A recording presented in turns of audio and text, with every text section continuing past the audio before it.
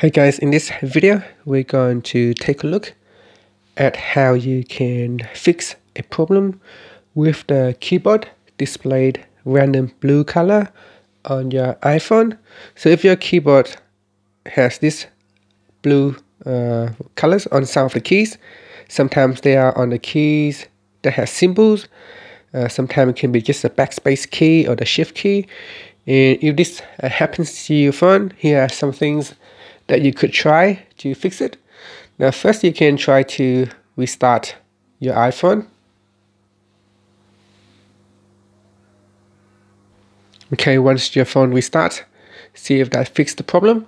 So you can just open up a note or something and then just check on your keyboard. Now if that's still showing random colors on your keyboard, the next things that you can do is to go into settings, and then you want to go down into general and then software update, and then try to update the software to the latest version. Sometimes performing an update can fix the problem with your keyboard. Now if that still doesn't work, you can go into your settings and in general go down and tap on reset, and then try to reset all settings.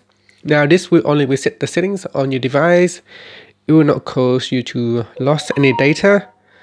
And if after reset all settings still cause a problem on your phone, then it is best that you back up all your data. So you can back up to your computer via iTunes, and then you can choose erase all content and settings. And once you erase your device, you will need to set up your phone again, and after that, that should fix the keyboard displaying light blue color issue. And that's it. Thank you for watching this video. Please subscribe to my channel for more videos.